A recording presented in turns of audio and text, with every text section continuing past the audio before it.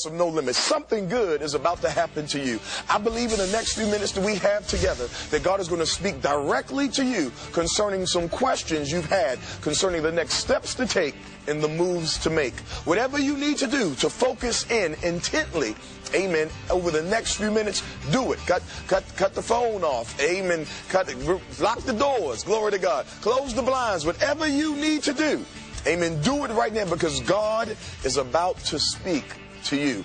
I'm Pastor Zachery Timms. I'm here in Orlando, Florida. I'm standing here on holy ground here at our 60-acre campus we call New Destiny Christian Center. I want to invite you to come on out and worship with us. Amen. Services all throughout the week. Services every Sunday. God is moving. God is speaking. God is healing right from this place. If you need prayer right now, call that number on the screen or go to our website. Also, we invite you to become a part of our 30-30 partnership program. Help us keep doing ministry the way that we do ministry and help us take it to another level. Enough said. God is about to give you divine instruction on how to break the negative cycles and negative seasons in your life.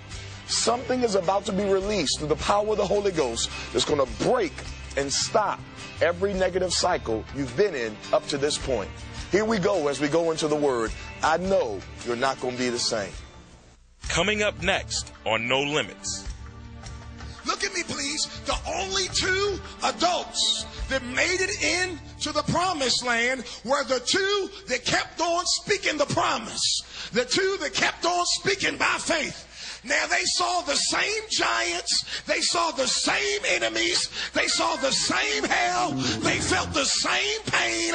But they said, our God is well able. Our God can still bring us over. Our God can still make up. Coming up next.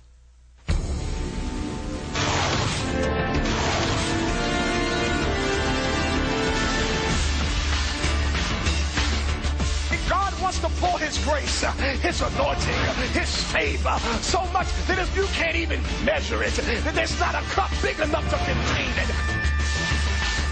All God needed was somebody to take the lid off because He gives without measure.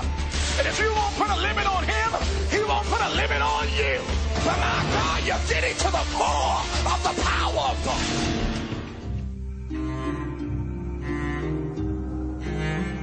Numbers 14, verses 26 through verse 30. I want you to read them out loud with me. They're on the screens also. 1, 2, 3. And the Lord spake unto Moses and unto Aaron, saying, verse 27, how long shall I bear with this evil congregation which murmur against me? I have heard their murmuring. Say that part again. Say that part again. One more time, say it again. I have heard the murmurings of the children of Israel, which they murmur against me. Verse 28. Say unto them, as truly as I live, saith the Lord, as you have spoken. Stop, say that again. Say it again. As ye have, say it again. One more time. As ye have spoken in my ears, so will I. Read that phrase. So, what is God going to do to you? What is God going to do to you? What is God going to do to you? Not what He said, but what you say about what He said. It's not what He says. It's your attitude towards what He says that determines whether or not you're going to get what He said. You know, God could say something and really mean it for you, but you can have such a nasty attitude that God changed His mind about what He said to you, and He decides, well, that's the way they want to act. I'll give them what they say. Read verse 28 out loud again. Say unto them, as truly as I live, saith the Lord, as ye have spoken in mine ears, so will I do to you. Verse 29. Your carcasses shall fall in the wilderness, and all that you were numbered according to your whole number, from 20 years old and upward, which have, verse 30, the last verse 30, doubtless you shall not come into the land concerning which I swear to make you dwell therein. Save Caleb, son of Jephunneh, and Joshua, son of Nun. Read that last phrase. Save Caleb, the son of... Touch your neighbor and say, he talking about me. He talking about... And save Joshua, the son of Nun. Touch your other neighbor and say, he talking about me right there. Say this, I can't speak for anybody else, but I'm going to be in that number that makes it in. I'm going to be in that number that makes it over. I'm going to be in that number that makes it into the promise. I just want to minister from the subject. It's in your mouth. Touch two people and say, it's in your mouth. It's in your mouth. I think I would start the dialogue by saying that God in verse 27 said to Moses and Aaron, how long must I bear with this evil congregation? That when God looked out at a people who he wanted to bless, a people he wanted to heal, a people he wanted to prosper, a people he wanted to save, a people he wanted to promote and increase and take to another level. As he studied their actions and listened to their conversations, God determined that they just wanted to be evil. That they were committed to being stuck. They were committed, amen, to being depressed. That they had become satisfied with the status quo. And God called them evil, not because they were smoking reefer, not because they were hanging at Firestone or Roxy, or whatever other ones I don't know about in this city. He didn't call them evil because they were watching pornography. He didn't call them evil because they committed adultery. He didn't call them evil because they murdered somebody. He didn't call them evil because they cheated on their taxes. He called them evil because they doubted what he said. And just as much as you label people wicked and evil and going to hell based on certain sins, external sins that they commit, God calls people evil that don't believe him. God calls people evil that claim him to be their God, but then with their mouth say things contrary to what God said. The Bible says that God said, how long shall I bear with this evil congregation, which do murmur against me? That word murmur means to complain. It means to speak against. It means to or to say something that's contrary to what's already been said. It means to say that it can't be done what somebody said is going to be done. You can only murmur about something that somebody said that's going to be done. So God got upset because they began to say what God could not do and what God would not do. Now listen to me. They never said God can't get us in. God can't bless me. God can't save me. They never used that verbiage. But what they used verbiage enough to make God say, they talking about me. By them saying they're broke, they're going to be sick, they're going to stay depressed, they're going to stay without. They might as well be saying, God can't get me in. God can't keep his word. God can't heal my... Now, mind you, they never said God can't, God can't, God can't, God can't. But every time you're negative, you're saying God can't. Every time you're negative, you're saying that God's not strong enough, that God cannot keep his words. God, murmur means to complain. It means to be negative. And God says to complain is to talk against him. God says to complain is to deny his power. God says to complain is to say he can't do it. God says to complain is to call him a liar. If there's one thing God does hate, God hates negativity. You do know the only reason we're dealing with the devil on the earth is because the devil used to be an angel in heaven that started to complain. Y'all do know that, right? That as Lucifer in heaven, the angel, the third most powerful angel in the world, in civilization, in creation, began to become negative. He began to complain. And you know what God did? God kicked him. Because God hates a negative spirit. God hates the spirit of negativity. even if you don't know how God is going to do it, you have to somehow keep saying, I know he's going to make a way. I know he's going to make. Can you touch somebody and say, he's going to make a way? He's going. I want you to look at me, because your mouth can make you evil.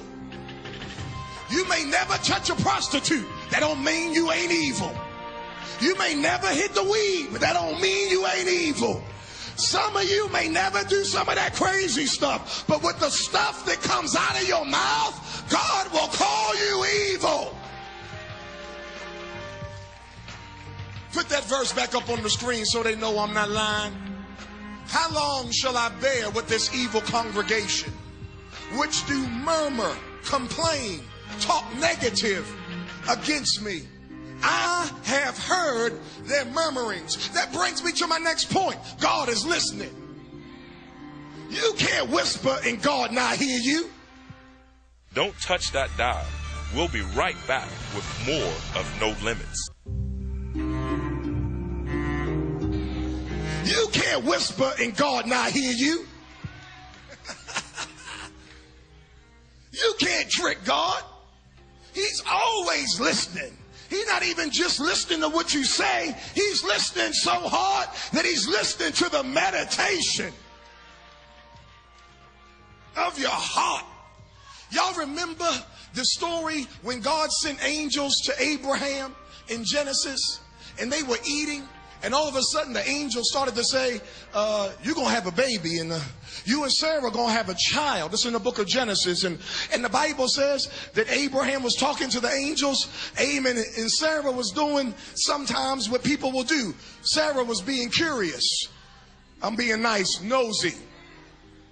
She was eavesdropping on the conversation. And while eavesdropping, she heard the angel say that you and Sarah, Abraham and Sarah, y'all gonna have a baby. Now, by now, they're in their 90s. They're up there in age, but the angels are saying, God is saying, y'all gonna have a baby. And the Bible says that God said about Sarah that she laughed. But if you read it real close, the Bible says she laughed within herself. She didn't even laugh out loud. But God heard her in her head. God is listening, so you understand what I'm trying to say? Amen. The point is this. Amen. Your victory is in your mouth. Your blessing is in your mouth. Amen. Your next level is in your mouth. And if you don't guard your mouth, you're going to mess your life up. If you don't watch what you say, you're going to mess your destiny up. If you don't take control of your speech, you're going to stay stuck where you're at. And the only reason you're mad is because you don't like where you're at. Then why not curse where you're at and declare that God got something better? Don't get bitter where you're at. Prophesy to where you're at. Praise where you're at. Pray where you're at. Take authority over where you're at. Don't complain about it. Your complaining or your negativity will make your stay there be longer. It will make your captivity last longer than it was intended. He said, how long must I bear with this evil congregation? For I have heard their murmurings, which they murmur against me. Listen to what he says. Every time they talk negative, I take it as though they're talking against God. Touch your neighbor and say, you don't want to mess with God. I'll say it louder than that. Touch your neighbor and say, you don't want to mess. Amen. Glory to God. God takes it personal. When you speak and you speak negative, he says you're talking against him. And he becomes upset. He gets to the place where I don't even want to see them. I don't want to have to hear that anymore. As a matter of fact, I'm going to leave them where they're at. And we're going to move to another place. Touch your neighbor and say, I'm going to be Joshua, you be Caleb. As you have spoken, so will I do to you. Can you touch your neighbor and say, you're going to get what you say? The next verse says that God said, even as you have said, so will I do to you. Not what I said am I going to do. I'm going to do what you said, because you have more faith in what you're saying than what I'm saying. You believe more in your problem than you do the promise. You believe more in poverty than you do prosperity. You believe more in death than you do life. I was going to give you life. I was going to give you money. I was going to give you a house. But you keep talking like you're supposed to be sick, like you're supposed to be broke, like you're supposed to be lonely. So I'm going to leave you right where you're at.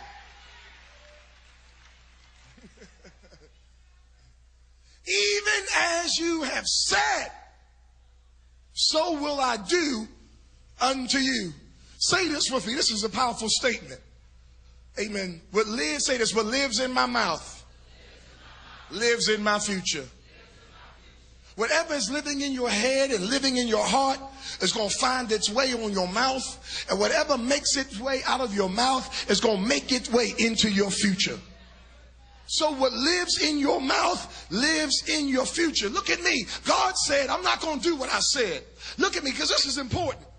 It wasn't that God couldn't do what he said, because God still did what he said. He said, I'm not going to do what I said with you.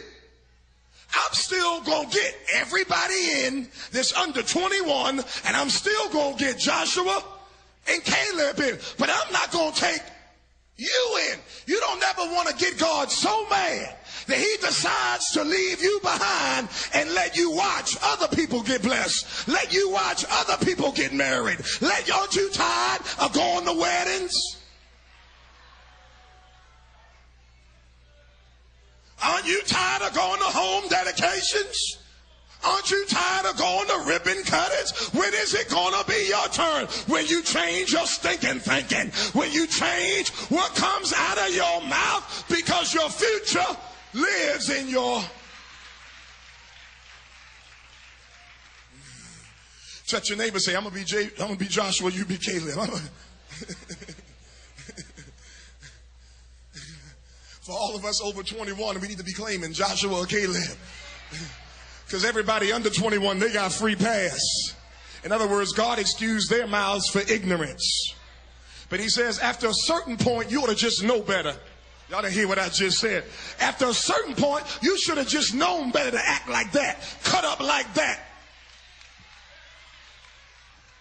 Come on, when your 2-year-old falls out in Publix and throws a tantrum on the floor in Publix, you tend to look at them and grab them and chuckle a little bit, because they 2 years old. But if your 12-year-old fall on the floor and act like, yeah, I'm going to catch a charge in Winn-Dixie, because you just ought to know better to act up it.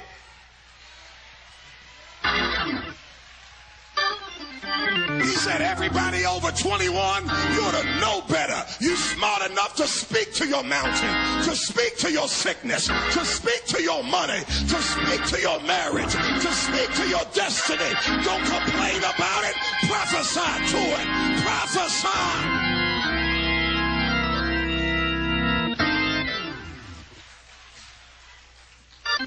He says, if you haven't learned your lesson by now, I'm just going to move on. Touch your neighbor, say, I'm Joshua, you be Caleb. He says, I'm not going to do what I said. I'm going to do what you said. I'm going to do what you choose to believe. And I want you to know today that your faith works in the positive and your faith works in the negative. Whatever you believe, that's what you're going to get. Whatever you believe, positive or negative. He said, even as you have said, that's what I'm going to what? That's what I'm going to do. So your faith works in the positive, and your faith has the capacity to work in the negative. Touch your neighbor again and say, I'm going to be Caleb, you're going to be Joshua. Look at me, please. The only 2 adults that made it into the promised land were the 2 that kept on speaking the promise. The 2 that kept on speaking by faith. Now they saw the same giants. They saw the same enemies. They saw the same hell. They felt the same pain. But they said, our God is well able. Our God can still bring us over. Our God can still make a... That's the important revelation. It's not that Joshua and Caleb didn't see the giant. They saw the same Amalekites that the other children of Israel saw. They chose to have a positive attitude and just believe that what God said is what God is going to do.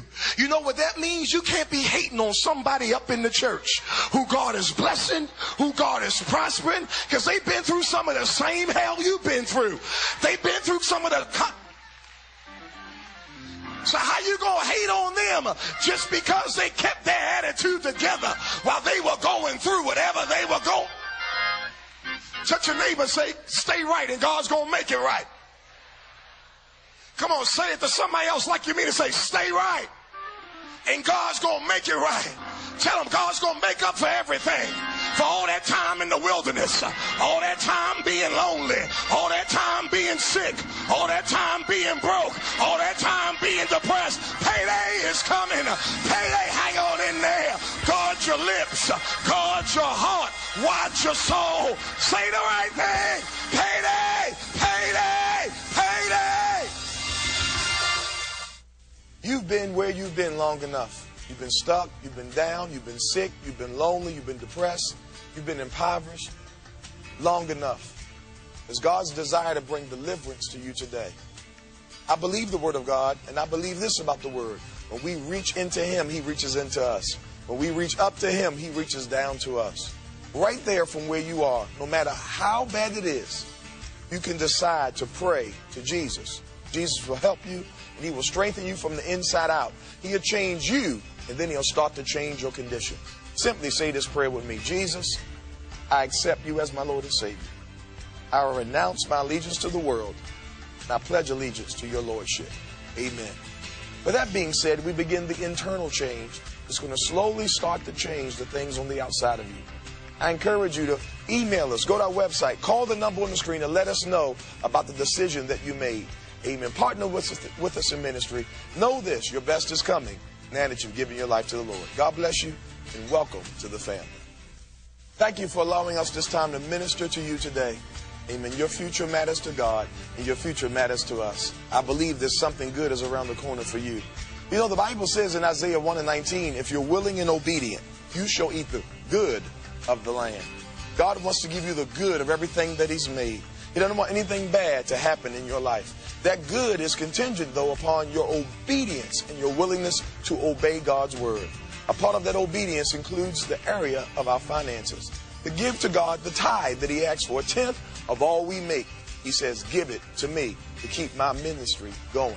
I encourage you right now to get your tithe out and prepare to send it in to the address on the screen, or to go to our website and give through that secure website, or call the number that is on the screen to get your tithe into the gospel of Jesus Christ. You cannot expect God to multiply when you do not give Him. But when you let God have it, He automatically, amen, decides to multiply what you sow. Get ready for increase as you obey God, because He said you'll eat the good of the land when you obey. God bless you. I'm Pastor Zachery. What an incredible word. God was speaking directly to you. Your life, your future, your family, your finances, your health are all very important to God. Today you received simplistic instructions that you must follow to get the results. Do what He said to do. To get to that place, amen, that He spoke of or that you desire to get to, do what God said to do. We believe in you again, and we're praying for you. I'm going to pray for you right now. Father, touch them. Father, help them. Father, strengthen them. Father, deliver them in Jesus' name. Amen. I want to encourage you, amen, if you need prayer, to call that number on the screen. I also want to encourage you, amen, to become a part of our 30-30 partnership program. Don't assume we'll be on tomorrow. Make sure that we're on tomorrow. Plug in, tap in, amen. Help us in ministry. Help us to keep pushing to the next level. We believe in you again, and we're praying for you every day. Don't forget to come and visit New Destiny Christian Center, a family church meeting family needs. Something good is waiting for you right here at the City of Destiny. God's got a breakthrough with your name on it right here at New Destiny Christian Center. See you real soon.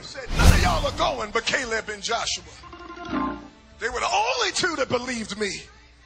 The only two that kept positive in a negative situation.